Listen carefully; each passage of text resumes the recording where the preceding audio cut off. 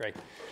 So, first of all, another acknowledgement that we are on the traditional, ancestral, and unceded territories right now here in Vancouver of the Musqueam, Squamish, and Tsleil-Waututh nations, and so thank you for that. I am a relative newcomer to Creative Mornings.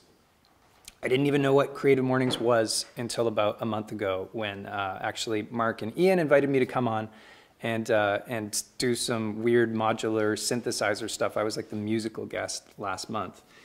And so another big thank you to the Creative Mornings team, because this is a new community for me.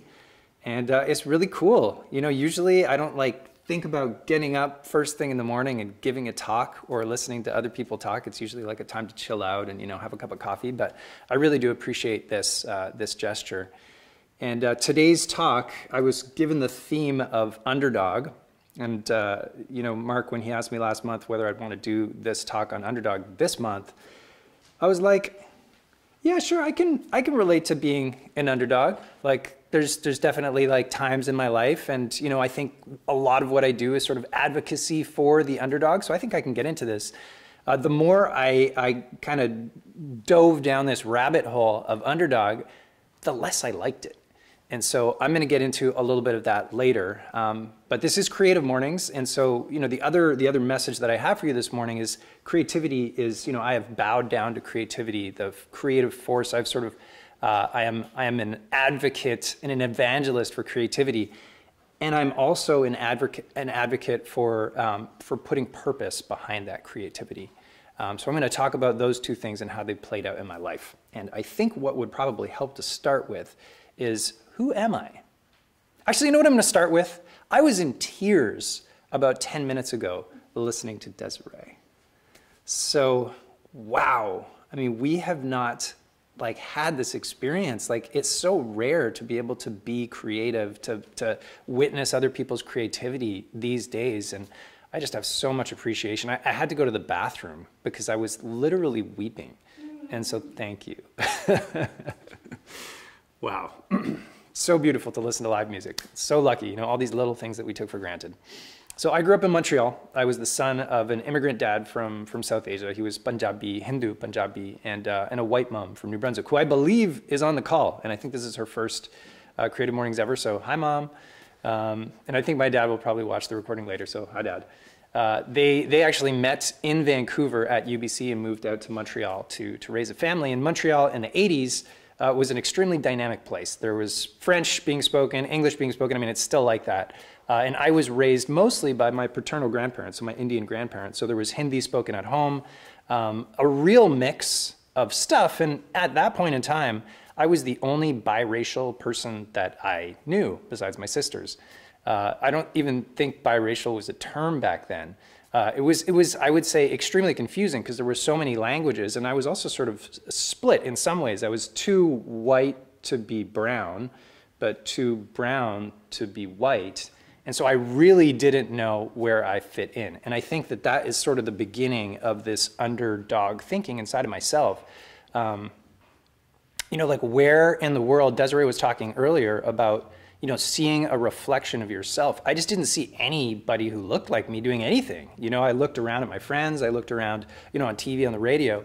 I didn't have that coming back to me. So I was definitely lost, definitely confused, and it didn't make matters easier that my parents, God bless them, had me start learning Indian classical music from the age of 7. So that was really my introduction. And I mean, it's been such a huge influence in my life.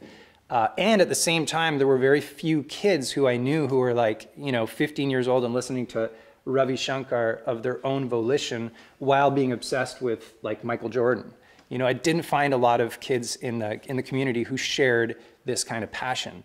And so I think that's where music came in. Music for me was a way of making sense, and tapping, you know, as I grew older, tapping into music as my sort of creative outlet was really what allowed me to tap eventually into my heart and opened up the rest of my life. Now, pursuing music, as Amar probably knows, if you have South Asian parents, that is not a viable career option. That's like, nah. So when I told my dad going into college that I was going to go into liberal arts, he was like, okay, well, you're also going to get kicked out of the house. So Dad, thank you. I appreciate all the advice, and I know that you're probably going to watch this. So I was like, okay, I didn't have any backbone at that point. I was like, okay, I guess I'm going into science. And he was like, yes, that's acceptable. So I went into science, did the science thing. But on the side, I was always, playing in bands and expressing myself through music. And that really came to a head. Things really opened up for me in the music realm when I went to university. And I actually came to UBC from Montreal to do my first year of university when I think I just turned 18 or 19. And then I discovered psychedelic drugs. And that's really, let's just be honest here, right? It's the morning, and so we can just be honest. That's really what helped me understand what I had been doing for the last 12 years of practicing music. And it's akin to, let's say, a fighter, let's say a martial artist or something, where you're just kind of relegated to I'm not a martial artist, so I'm going to look ridiculous here, but you're kind of relegated to all of the drills you're doing and stuff, but you've never sparred. And so I'd been practicing an instrument and training for 12 years, and all of a sudden, one night in the Totem Park residences of UBC, which is not too far from where we're standing right here, a friend, I'd just taken my first dose of mushrooms ever, and a friend was like, let's play music. You have drums? And I was like, sure, yeah, I have drums. I can play music. And so we started playing, and all of a sudden, magic happened. And I think that anyone who's a creative person knows that feeling when you get into the zone and you can tap into all of the training that you've done and improvise in the moment, get light and get free, and everything sort of, all of this wave of experience sort of is able to express itself and crash onto a shore, as it were. And that's what happened. I was in the moment, improvising musically with this instrument that I've been studying since I was a kid. And that experience is really what kind of opened up my musical path, because it showed me that I had something to play with. So that experience led to me being in more bands, which led to me doing more drugs, which led to me getting really into electronic music, which led to me learning how to DJ, which led to me throwing parties in my basement in Kitsilano, which led to me eventually starting to promote shows in clubs, which eventually has led me to the point where, through so many, my 20s, for any of you who are in your 20s, who have kids in your 20s, it was such a confusing time of trying to figure out what I was and what I was doing. It's not like it was a smooth transition, but I think that whole process really allowed me to tap into, I figured out where my creative passion was. I figured out the thing. I figured out it was music, but the missing ingredient was still, how do you turn that on and off at will? How do I put purpose behind the creativity? And I didn't know that was a problem at the time, but looking back on it in hindsight, I think that was really what I was grappling with. I think a lot of us musicians, and maybe Desiree, you can relate, we're sort of at this place where we're waiting to be swept up with inspiration. And I think what I've learned is that there are also certain practices that we can do that make that easier, that make it easier to turn and off at will. And for me, that was a daily practice.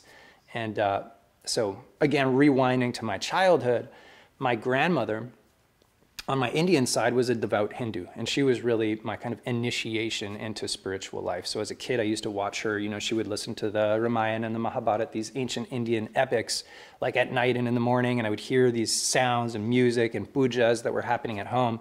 And my tabla teacher, my guru, who I took on when I was 7, he would also feed me information, sort of spiritual information. And I think all of that stuff over time went from being kind of a fantastical world of gods and goddesses to being kind of more of an intellectual fascination, to eventually, when I was in my mid-20s, eventually settling into an actual practice.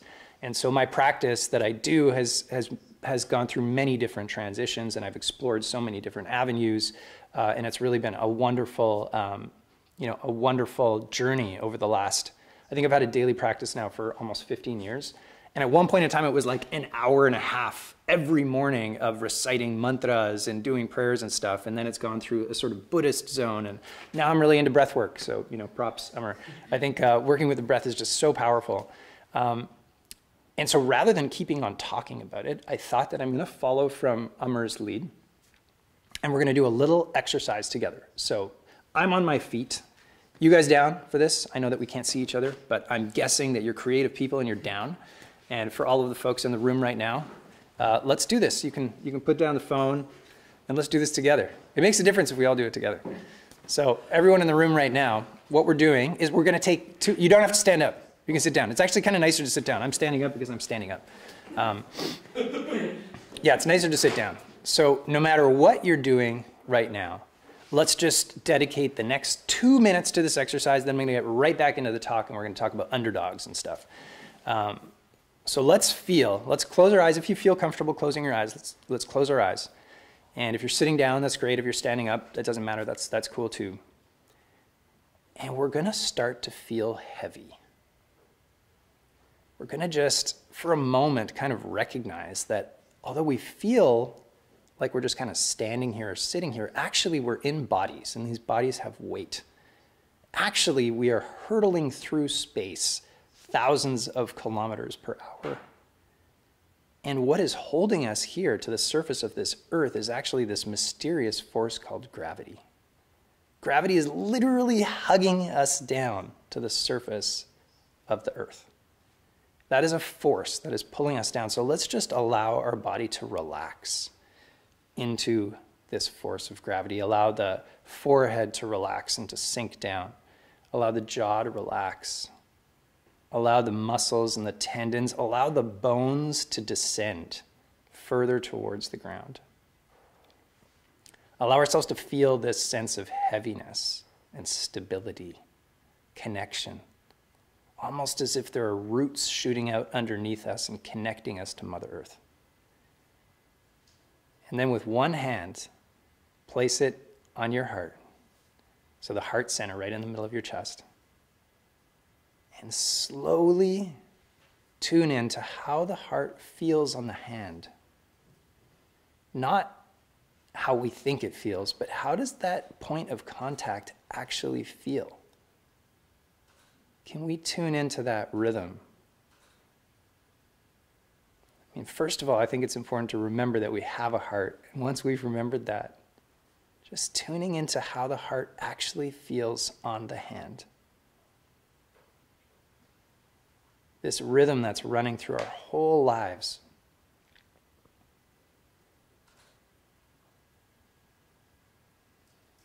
And as we tune in to this pulsating rhythm, this drumbeat, that's kind of the soundtrack of our lives, allowing some appreciation to bubble up. This miraculous organ which is beating 100,000 times a day. Even if we have aches and pains, this thing is keeping us alive and really deeply feeling as much as we can. Thank you. Thank you. We can even say that mentally. Thank you, my heart. And sort of envisioning this appreciation as almost a ball of light around the heart. Allowing this ball of light to expand a little bit more, to include the whole body. Thank you, my body. Really deeply feeling that. Thank you. And allowing that bubble of appreciation to get a bit bigger, to fill the whole room that you're in. Thank you for this time and this space. And then outside into your neighborhood, your community, thank you for this community. And then out to the whole world, everywhere, all beings, thank you. And putting both palms together in front of the heart center. A gentle bow, and when we bow, we're not bowing to a god or a guru, we're just bowing to our hearts and promising to take care of them. Thanks all. And that state change that I hope you felt, that I just felt right now, that state change is available whenever we remember that we have a heart, whenever we remember that we're breathing, whenever we remember that we're in this body feeling these emotions. That song, brothers that Desiree sang. It's an encouragement to be in the body, to be right here. And I think that practice of learning to love our own hearts is really kind of the key to letting go of the underdog mentality. I'm going to get back to that in a second, but I think that learning how to turn on and off the tap, because that's effectively what spiritual practice is learning to turn on and off the tap of creativity at will. Like when we open the heart, we open creativity. And if we do this practice, that's why it's called practice, because you're literally practicing opening every morning. We just did a 2-minute thing, but there's so many ways that we can do this. And I think that if I look at how that served me, taking this creative passion, and this creative passion can be anything, it doesn't have to be music, and marrying it with the purpose that comes from, being able to sort of control it a little bit, has allowed me not only to have a career in music for the last 15 years or so, playing something like 2,000 shows all over the world. It's also allowed me to creatively transition that into now being the executive director of 5X Festival, which is the largest South Asian youth event in Canada.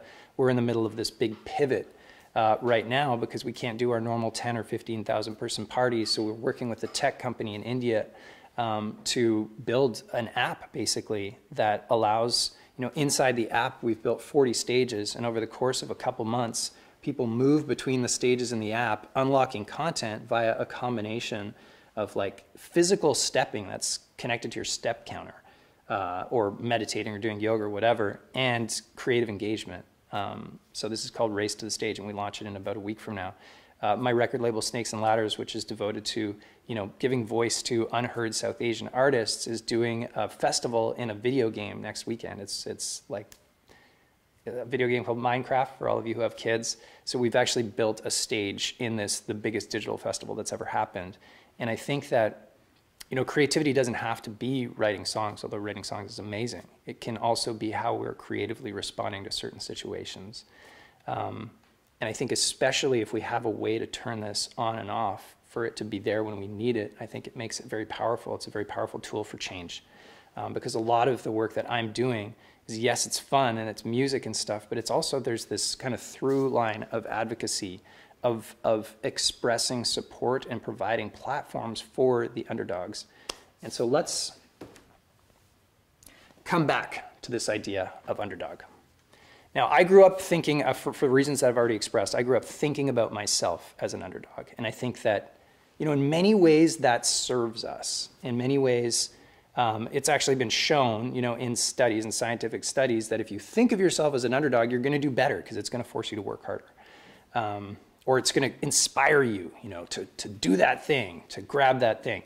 And I think, we underdogs, because that's the other curious thing that has been found, is that everyone thinks they're an underdog, literally. Like, you could have the richest white dude in the world in his castle. He still thinks he's an underdog. This has been shown. It's almost like a structure that's built into our heads. And if we start to look out, if we start to pan out and look around, we can see that structure is all around us. This idea of underdog and top dog. Malcolm Gladwell has written a book about it, David and Goliath. There's Joseph Campbell's Hero's Journey. In some way, it's the story of this like unexpected, person who starts a journey. The Lord of the Rings is about that. We have the Most Dangerous Game, like from back in the day, or Running Man in the 80s, where you have these underdog personalities, or even the Hunger Games, like against all odds, this person persevered, and there's something intoxicating about it. But I think there's also a big problem with this, because, essentially it's almost like this perverted version of the American dream that says that everyone has a chance. And although technically that's true, actually, if you're a black person growing up in North America, you have much less of a chance. And so there's this false equivalence that's made, which is kind of like seductive. It's like everyone can do it. Everyone can like make their way out of their situation. But really, the game is rigged. And I think one of the most beautiful things that we see coming out of this moment in history is that is becoming clear. The veil is dropping. I think the time has come to own up and to recognize that that things are not even. And talking about buying into this underdog, top dog thing is actually destructive, because what we're trying to do right now is not displace the top dogs and give room for the underdog to like get to the top dogs. We're trying to dismantle the whole system. This whole system of privilege is not useful. It's not helpful. And I think now that I hope we can all see it, the time has come to actually put into place real actions towards dismantling this destructive system. And so I would venture to say, I guess my argument, my hypothesis is that this is no longer a useful way of thinking. So something that's happening for my organization right now is a few weeks ago, we noticed, my organization 5X Festival, we work in Surrey. And Surrey, for those of you who don't know, has the largest black population in British Columbia. It also has the largest urban indigenous population in British Columbia. It is also 60% BIPOC, so only 40% white. And yet their decision makers, the mayor and council, or 7 out of 9 of them are white. And the executive leadership, 8 out of 11 of them are white. And we noticed a few weeks ago that they hadn't posted anything. We're in the middle of the biggest civil rights movement of our generation, and these folks had not posted anything. And we were like, hey, guys, what's up? So we started writing letters, no answer. We started posting on socials. They put up some, vague statement about like racism being bad. We started pressing more and more. We garnered 5,000 signatures on a petition, no answer. Just mum's the word. And then all of a sudden, I reached out to some artists who were on a bill, Canada Day, this online Canada Day show. And these artists were like, wait, that's messed up. We don't want to like go play for a show in a city that's not supporting its black and brown population. That doesn't make any sense. So they pulled out. 8 of them, Mother, Sad the Whale, Daniel Wesley, The Beaches, they all just pulled out. And this big sort of online Canada Day thing that Surrey was doing, I think they still managed to pull it off to some degree, but they started listening. And they started phoning us back, and they started answering their emails. And I don't want to say that we're there yet, because I think it's going to take a lot of work, and I encourage you all to, maybe someone can throw a link to the petition up in the chat right now. I encourage you to please spread this, because this is really important. This is really important that there's a city, I believe, Desiree, you're from Surrey. There's a city that's just straight up not listening to its black and brown population. So for me, this is super, super frustrating. But the amazing thing is that it was artists who decided to take their art and marry it with purpose, and they created instant action that got press all over the province, because they were like, this doesn't make sense. And so I think what is encouraging about this is, again, showing that us as creatives, we actually have power. And if we, I think for a while, so I'm gonna just, again, be really straight with you here and speak as honestly as I can. I think until very recently, I was willing to give people a pass, white people. And so I'm gonna take the white half of myself here and speak to you, white person to white person. I was willing to cut you a break. I was willing to be like, oh, this person just doesn't understand. Like, this person just hasn't spent the time. But we are in the midst of a moment right now. And I am right now revoking your passes. You don't get a pass anymore. If you're a creative person and you're actively engaging with your heart, you're actively doing this heart work, right? You're doing all of your practices and stuff, and you are not actively engaged with dismantling racism, dismantling anti-black and anti-indigenous racism right now in your life. If you're not doing that, then you are not doing your duty as a human being. Creativity does not stand apart from action. If you are paralyzed or silent, then you're not doing enough. If you are feeling guilty or shameful, those are the signs that you're not doing enough. If you're silent, you are complicit. If you're silent, that's actually an action. It's a decision to be silent, and you are complicit. And so if you are one of those folks, if you're a white folk, and you are like biking around, on the weekend on your fixie, and you're like picking up coffee, and you're like going to get your micro brewery thing, and you're kind of clueless. You're like, well, I kind of know something's happening in the States, but I'm not really, oh, geez, we've got to like take our fixie bike around this like protest that's happening up front. Wake the fuck up. That is my message to you. Because in 20 years from now, your kids are going to be like, you know, Dad, what were you doing during this time? Or Mom, what were you doing during this time? Like, were you a part of it? Were you out on the protest? Like, what were you doing? Just like I asked my dad, who, you know, he was in North America in 1969. And I'm like, Dad, where were you? You know, were you like fighting with the Black Panthers? What were you doing? And he's like, I was doing my homework. You know, because he was working. And I was like, what? Seriously? You didn't go to any parties? Like the Summer of Love? You didn't do any of it? You didn't even smoke a joint? Dad, I love you, but you should have at least smoked a joint in 1969. Come on. Don't be that guy. Don't be that guy who in 20 years from now has to tell his kids that he just sort of sat on the sidelines and watched this stuff happen. Be a part of it. Like this is here. I'm gonna again appeal to you as a half white person. It's our job.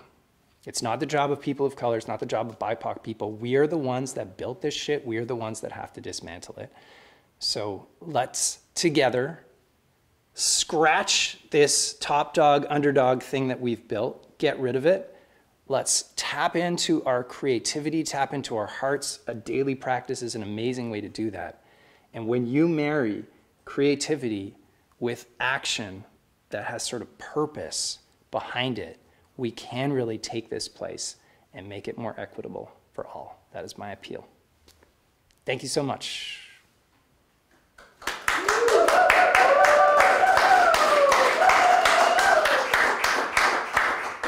There's an audience. Oh, perfect. So for those of you who just rejoined us now, what we're doing now is we're opening up the space for questions and answers. So if you have any of them, please put them in the chat. And we'll do our best to answer as many as we can. Thank you. Oh, my pockets. Oh, sorry. Casey, give it a go. Okay, so do all of you live in Surrey? We can't hear you that well, but I work in Surrey, and Desiree is from Surrey. I live in Richmond. Okay, and yeah, I'm from Richmond originally. Where do you guys see Surrey in 5 years in terms of creating? You know what it is? It's like seeing everybody as a human being, as I said earlier in the chat, rather than seeing someone as less than because of something. Do you see Surrey changing within 5 years? And Richmond as well. Richmond's even worse, I think. Maybe I'll just answer quickly and then throw to Desiree, because Desiree is actually from there. Surrey's going to be the biggest city in British Columbia very soon. It's extremely diverse. It's super young. And I think, it's in this transition of moving between like a small town and an actual real city. And there's still a lot of the power brokers in the city who have not made that transition mentally. They're still sort of trying to keep it a small little city. So, I think they're going to grow up.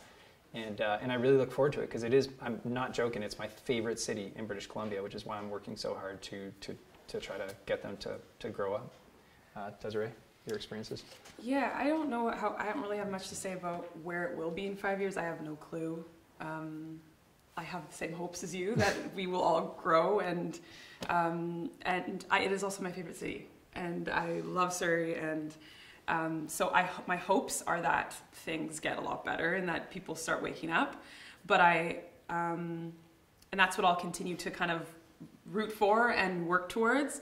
And I can do that like personally within myself, and then how I share in the communities. But that's kind of all I can do, and not really. I don't know what's going to happen. Pretty much is my answer. Yeah, hope for the best. Somebody asked what your thoughts are, I guess, Tarun, on the new situation with the police department. Is that an opportunity? Is that a danger?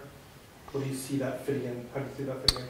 I think strategically at the moment, just my position, I'm going to avoid saying anything about that and sort of steer that's a really hot button topic. And what I think personally about it doesn't really matter. But I think that's definitely related to the kind of response that we're seeing, for sure. There's a lot there's a lot mixed up in that, transition of the police department. And I think the other thing that's possibly scary for the city at the moment is that so much of Black Lives Matter and so much of this current movement that's happening is tied to the defunding of the police. And so I think that's why certain authorities are steering clear of they're just like, let's not talk about this at all because maybe the whole thing will go away. But I think, this time it's not going away. And so I think we should be transparently having these conversations and not trying to ignore them. See that question about universities? I do see the question about universities. So one of the questions is, what about the universities in Surrey? Their role in Surrey, there's two main ones, SFU and Kwantlen, or KPU, and I am an alumni of both. So I guess, so my thoughts, from being in the background at SFU, I see a lot of the good that they're doing. I see like Steve Dooley, who's the executive director at SFU Surrey, and I see how he's really trying to be embedded in the community. So there's a lot of work around like the Surrey Poverty Reduction Coalition, and I feel that those institutions, SFU particularly because I'm more involved with it now, are trying to make more active moves and trying to be more community engaged. And so I think they play a particularly important role. And I think it's advantageous for Surrey as a city to have institutions or spaces that are really a space for like young people like ourselves to have a different perspective and to be able to like challenge the status quo. So I think that answered the question. Yeah, and I would say I see a lot of comments here in the chat. Yeah. So Rochelle, let's get to that in a second. I just want to try to steer clear because my appeal here and my appeal in the presentation and even this petition that we're doing in Surrey is not about defunding the police. It's not about anything radical. It's about getting Surrey to say that systemic racism exists and that we're going to do something about it. Those are non-negotiable things. These are not things that we can like think, oh, well, that's a radical idea. It's not a radical idea. The RCMP just did that. We can do that in Surrey as well. And so everything else comes after that. Let's not sort of get sidetracked with other discussions about, anything. Let's focus on the acknowledging that systemic racism exists, because until we do that, we can't do anything else. It looks like there's a question here from Rochelle. Desiree. I also noticed something too about someone saying like we need the good guys to make sure we're safe. But I think that's going back to that is for you, someone might be a good guy, but to me, that same person isn't a good guy for me because that same person sees me as a threat, sees me as not going to treat me as a human. So I think that's a big thing that we need to sit with is that what you think is a system of good guys is not for many people. And that's going back to just the simple acknowledgement. Racism is here. Anti-Black racism is here. It exists, and like to just sit with that is something, not just sit with it, but sit with it so you can understand it, and then we take action, and then things start to shift. So yeah, the good guys thing, I was like, that doesn't feel so right for me. Yeah, I feel you. Yeah. Mark, can you scroll down to Rochelle's comment? Do you have any thoughts about that one, Desiree? Yeah, okay, so centering whiteness in the midst of movement. And you know what, Rochelle, like I think for me this is something I struggle with because it feels like I've constantly been the voice of color in a sea of white. So it's almost like I'm still learning how to even not just speak to whiteness. Like it's definitely something I'm like, and it's a big process for me because I still like, when I look out at who's at my shows and I'm like, okay, I have to cater this into a certain way. I have to speak in a certain way. I have to make sure that I'm not coming off as too angry, you know what I mean? And I know I don't need to say this to you, but I actually would love to discuss this more because I actually am not sure because I'm still coming out of my survival mode of having to cater to whiteness. So I think I would love to figure out how to do that, and especially in spaces like this. And then I don't know who's all in the chat, but the space here, there's lots of whiteness. Like it's kind of, it's... The colors here pretty much. So yeah, I think it's a great, I don't know if either of you want to add to that, but I'm definitely in that process myself. Well, I feel like Rochelle, if you can come on the screen, can we do that? And it sounds like you have some thoughts. I'd love to hear your thoughts about it. See if we can find you. It might be echoey. Perfect. Hey. Hi. Oh, can we Thank you unmute all for your thoughts and for being here today. We're just unmuting you. Sorry. Oh. Try Am I now. unmuted? Yes. And thank you all for your thoughts and your contributions, creatively and otherwise. Um, I'm here in San Francisco in California, so it's nice to see some Canadian fellow creatives. My question is really just something that I'm grappling with. I'm a biracial person, raised by a single white mother who never in my entire life talked to me about race. That was great. Um, but the kind of undercurrent of the takeaway that came from that is that I had to figure it out, and I am very, very good at keeping white people comfortable. So that's a survival strategy. And in this time, when we're actually having it as a specific conversation, with white people being involved in that, like the hopeful part of me, the heart part of me wanted to be like, great, like we can make some progress in this. But what I quickly ran into is that it's even more treacherous than ever, and even more fraught to discuss than ever. And I kind of got the filter of invisibility taken away from me. So I don't really, I mean, I truly asked that question as a question, like, if anybody had any thoughts on that. And I wish that I had like clearer answers, or, points 1 through 3 of a checklist of things to do to actually help myself and help the people that I'm talking to, whether they are people who I know or people who are strangers to me, have a productive and equitable conversation that actually moves us forward. Yeah, so that's all I got. Thanks, Rochelle. Okay, we're good.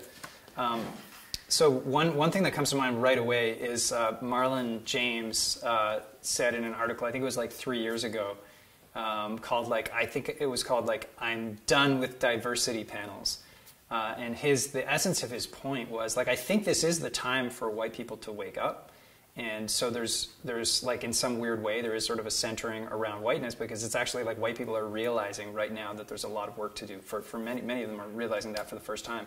And Marlon James's point in this article was that it's white people that have to be on diversity panels. Like when they call in a bunch of like people of color to diversity panels, it's kind of besides the point, because we already have PhDs in this shit. You know, like we've already been talking about this stuff for our whole lives. Like when I see somebody in the chat saying, I can't wait till we get to a point beyond white or black. Well, we've never been beyond that point, because we've been talking about race for our whole lives. And for white people who are feeling uncomfortable right now, it's because this is a concept that's being introduced to you now. But we've all, like, I've been dealing with this for 45 years. Mm-hmm. You know, like this is like literally when I'm hanging out with my brown friends, this is what we talk about. And so this is not something that you get to ignore. This is something that you're waking up to now, and we have to take it seriously. And I think Marlon James's point about, like, you know, it's like the white people that have to be on the panels doing the work, not the people of color talking about how important diversity is. We already know that. So I think that in some weird way, like, you know, white folks have to get together and talk about this. Mm-hmm. Yeah. Maybe one more question. Perfect. So we'll do one more question. Is there one that comes to? I asked this one. Okay, cool. We can read that one. So as musicians, does this challenging period of time, in brackets, on many levels, inspire you to write new original work? Does it inspire creativity for you? So, musicians. Well, yes. In some ways, I felt creative. In other ways, I felt just like, oh, no, I can't do this anymore. So I go through waves. It's totally a waves thing for me. And I've been writing a lot. I've been finding I've been writing a lot, but not necessarily putting it into like a song, but I'm just writing all day long, writing down ideas, writing songs, writing bits, but I'm having a hard time getting like the fuel to continue it and like take it to the studio or start like getting out my gear and stuff. And I think there's so much grief happening for me right now that it's hard to actually want to do anything, but to get it out feels good.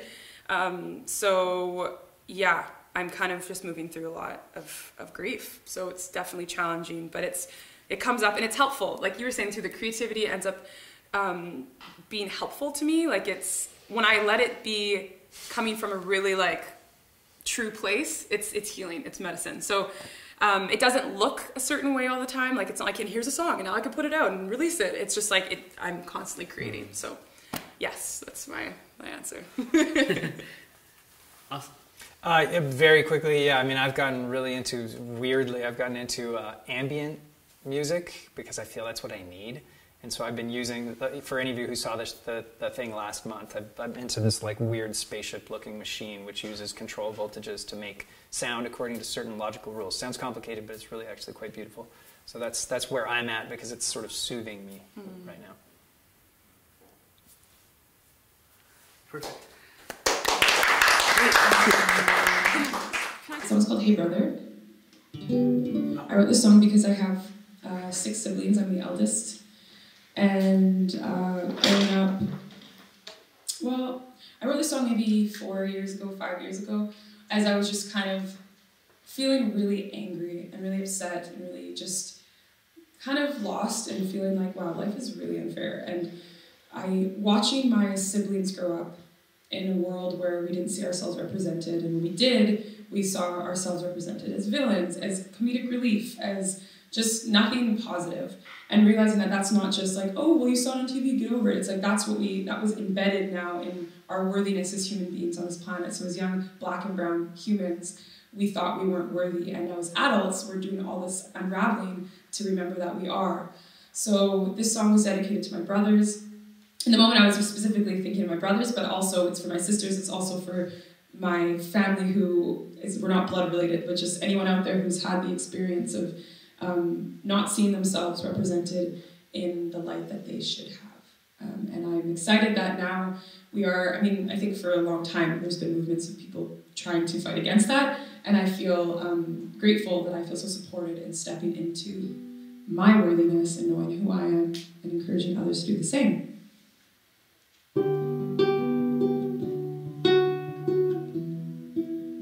Also, for a note for my brothers was, you don't always have to be like strong. Whatever strong has looked like, being soft, crying, being connected with your emotions is not a weakness. It's actually one of the most powerful strengths.